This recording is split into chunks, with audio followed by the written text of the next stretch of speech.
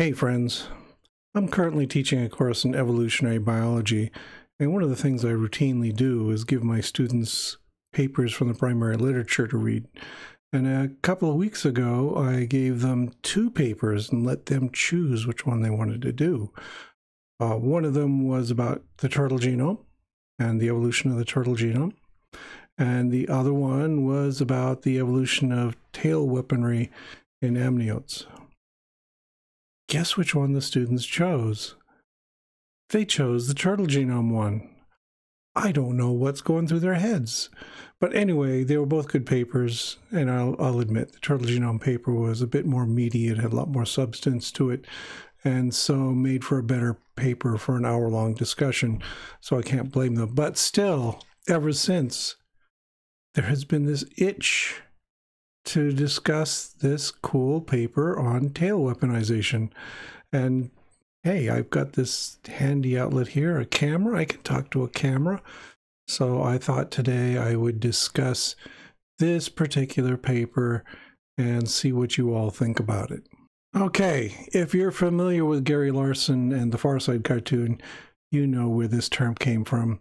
The cartoon features a caveman lecturing to his colleagues, pointing to the tail end of a stegosaur and saying, "Now this end is called the Thagomizer after the late Thag Simmons." It's become an accepted informal term for the elaborate tail weaponry of some large vertebrates. Now, one question you might ask is, where have all the Thagomizers gone? It doesn't seem to be quite as popular anymore. Animals still fight, they still put on courtship displays, but if they're going to do it with combat, they tend to favor horns and antlers and headbutting and biting and clawing, which seems riskier to me. Why bash up the end of the animal with the brains when you could be bumping butts? Tail weapons haven't totally gone away, but they seem much more diminished in extant species.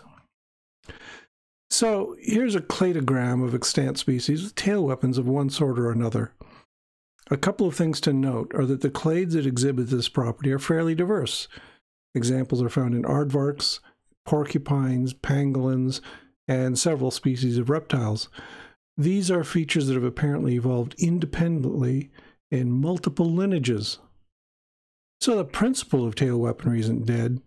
But you know, these aren't particularly impressive examples of a Thagomizer. In some cases, it's just a matter of having a large muscular tail that you can whip about. Not to belittle these developments, I'd rather not get slapped by a crocodile or a porcupine, but still, when compared to the majestic mesas of yore, they are a bit disappointing. So look at some of these older examples. Now we're talking about good old brute savagery. These animals had spikes on their tails or massive bony clubs. You'd be dead if these beasts whacked you, so it's with some relief that I can say they're all extinct. Look at the stegosaur. This is the classic Thagomizer. At the end of its tail, it has 4 long, pointy spikes that it could flail at you. Each of those spikes can be almost a meter long. Now that's an impressive weapon. Or here's Glyptodon if you prefer extinct mammals. Unlike stegosaurs, Glyptodon lived at the same time as early humans, and so some people might have suffered thagomization from the stiff, bony tail this armored mammal hauled around. It's only fair, since it went extinct as humans moved in, so some people might have dined on Glyptodon steaks. One of my favorites are the ankylosaurs. No spikes on their tails, just the ugly simplicity of a massive bony club. I mean, look at these things. They're just crude, heavy, fugly lumps intended for smashing things. It's easy to focus on just these obvious aspects of tail weaponry, but there's got to be more to them than that. Mice don't have Thagomizers, for instance. Why? Elephants and rhinos are big and dangerous, but their tails have been reduced to pathetic threads that couldn't carry an effective Thagomizer. Why? One of the things we might ask are, what correlated traits are associated with the evolution of a Thagomizer? What are the prerequisites to evolving tail weaponry? And that's where this paper comes in. Arbor and Zano take a systematic approach to identifying the morphological and behavioral traits associated with all these beasts that carry expensive tail weaponry. And they ask, what additional features do we find in common between them? They make this lovely Venn diagram that illustrates the traits associated with tail weaponry. So, for example, stegosaurs, ankylosaurs, and glyptodonts all also have osteoderms, ossified nodules in their skin that forms a kind of armor. We might expect that osteoderms came first, that the ancestors to these animals evolved the capability to toughen their skin with dermal bone, which could then be adapted to an extreme to form enlarged bony thickenings in their tails. Therefore, one prerequisite for tail weapons is bony armor in the skin. Another prerequisite is that you have to be above a certain size. The criterion in this paper is above 100 centimeters in length. And this also makes sense. Why don't mice have thagomizers? Because they're not big enough to have the mass that would make them effective. A third criterion is thoracic stiffness.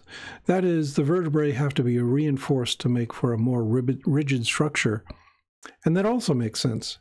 You can't have a floppy body if you're going to be waving around a massive club or a mass of spikes.